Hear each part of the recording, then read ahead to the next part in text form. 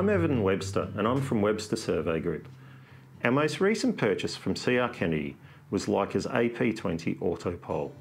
This piece of equipment has been exciting and proven to be very valuable.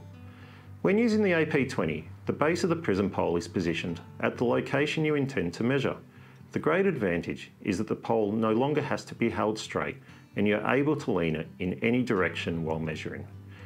This allows us to measure points that previously were impractical or not safe to measure.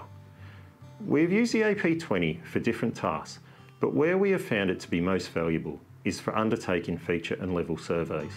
Previously, sending a one-person survey crew and robotic total station to carry out a feature and level survey, as opposed to a two-person survey crew, always had an element of risk in case obstructions were encountered, such as overgrown vegetation or inaccessible areas.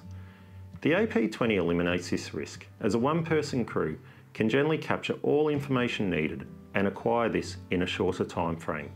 Another benefit of the AP20 is the safety aspect. Direct measurements can now be obtained to road features such as curb and channel when standing well back from the roadway, or to the tops of retaining walls and steep embankments.